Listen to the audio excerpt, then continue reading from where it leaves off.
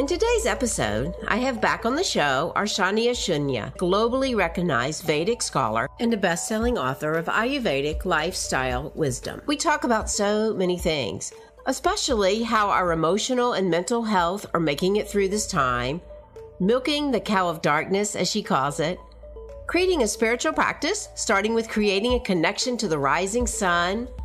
We talk about it not being a time of karmic punishment, but an estrangement from our dharma, and how this time is a great cosmic reset.